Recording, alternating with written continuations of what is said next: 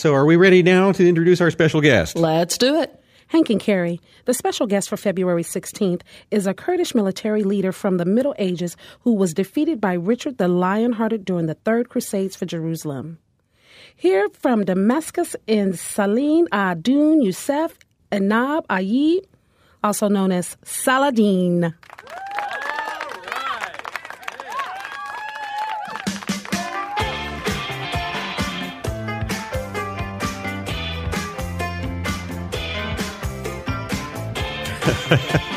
I could listen to the whole song.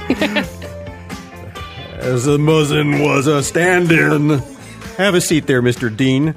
Hank, I must say I enjoy your show.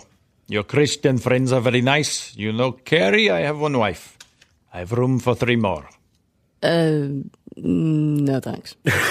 Accept your refusal, my little frosted date. Now, this is a family show. That's right. This is hey, you're finally getting it. Yes. Mr. Salad, I know that your introduction alluded to your loss to Richard the Lionhearted in 11-something, and that's probably a little unfair. So why don't you tell us a little about your accomplishments? Well, I founded the Ayyubid dynasty in Syria. Oh, you did that? That's really cool. Thank you. You're welcome. What's an Ayyubid? You American women are so hysterical. Well, Kerry, to put it in a better context, I understand that Mr. Saladin here did quite a bit to build schools and infrastructure, and that you were able to unite the varying sects of the Islamic faith, and that you were a Sufi, which I understand means that you were among those of the Islamic faith to attain a higher level of spirituality. Yes. This is why you can taunt me all day long, and my beard shall hardly quiver. All right. Can I insult you? Oh, no, you can't. But you just said. Oh, dude. He's carrying a scimitar. So. Got it. Yeah, the Franks during the Crusades held you in high regard, and I've read quite a bit about you, and you went well out of your way to make peace with the Crusaders. And I heard that you were also a smart guy, so maybe you can beat me at Only Jerks Hate History. Yes, ladies and gentlemen, now we present Only Jerks Hate History. Who said that? Is that a woman's voice? It's completely enchanting. It's not really a game show about nothing, but more so a contest about something. You might win knowledge. You might even earn entertainment value. I'm usually not a betting man, but I will give you 30 dinars if you are victorious in today's contest. Hey, Hank, that's pretty good, since you haven't had your dinar yet. Yeah, I could use a good dinar. There you go. Now, Mr. Din, where did you get that Neato-Weeto pointy hat? This old thing? Oh, I picked it up in Alexandria. All right. Well, let's start the music then.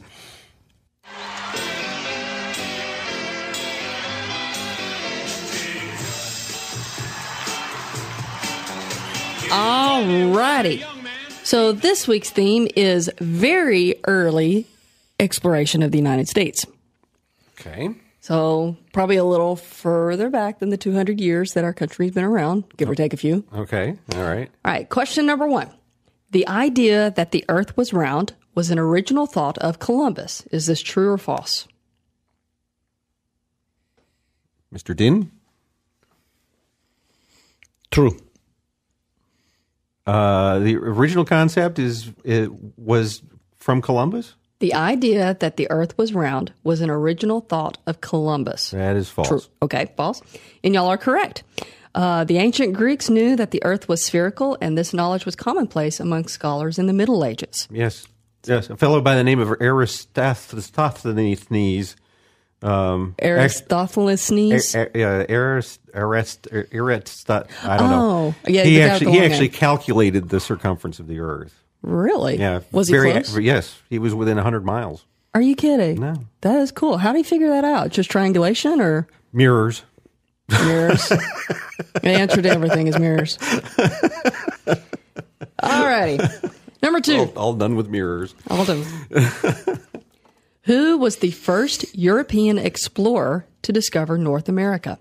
Was it Eric the Red, Leif Erikson, Christopher Columbus, or Geoffrey Chaucer? Columbus. It was one of the first two. Eric the Red or Leif Erikson?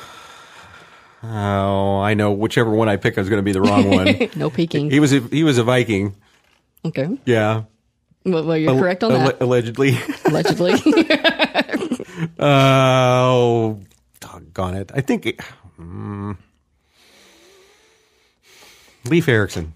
It was Leif Erikson. Oh, always go with your instincts. All right. So Eric the Red was like an actual bad guy.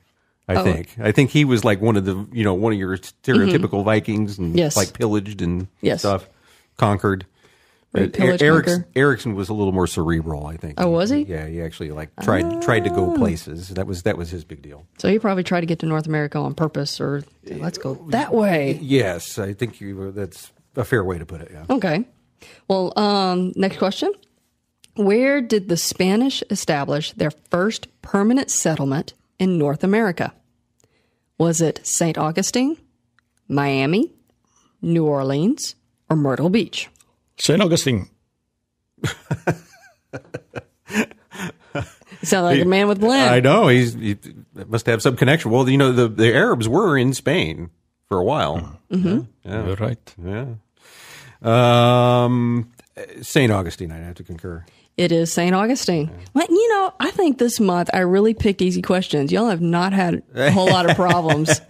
You have just been on it this time. Where did you get these questions from? These questions came from, I think it was Fun Quizzes. Okay.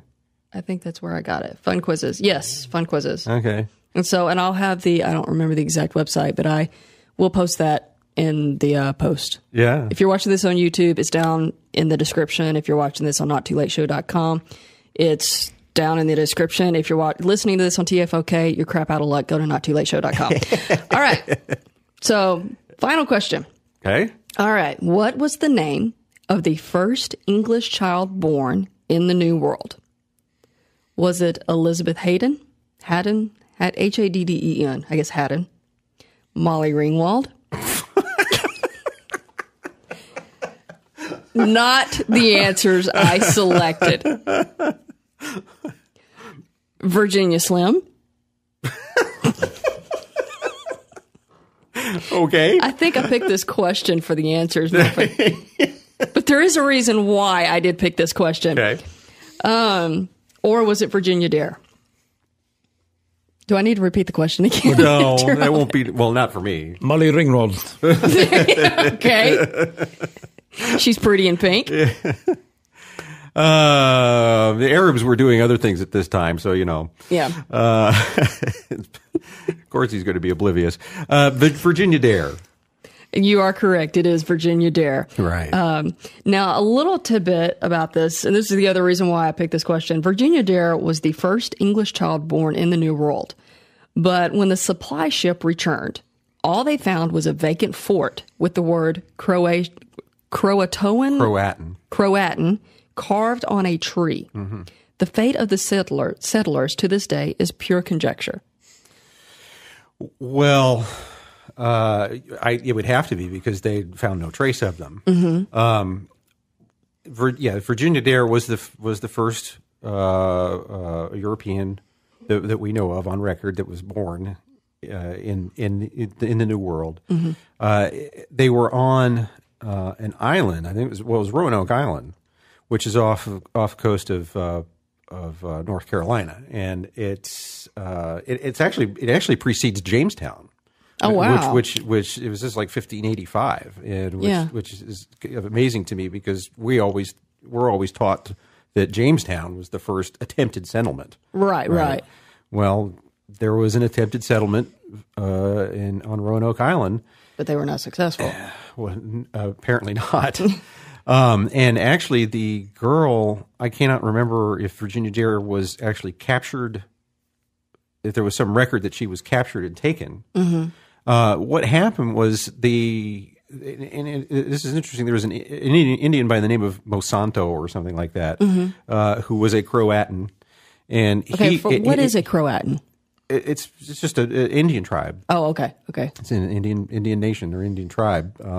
That just a specific category of Indian, mm-hmm. And because they were all in different tribes. I mean, there's a lot of intertribal wars, a lot and of stuff different like pockets. that. So this Monsanto guy was he actually got baptized, and then a week later, Virginia Dare was baptized, and there were Indians who were witnesses to this baptism. Okay. So now I don't remember what happened. I don't remember whether she was just assumed that she was captured when that boat came back, or whether she was captured ahead of time, and then that was documented.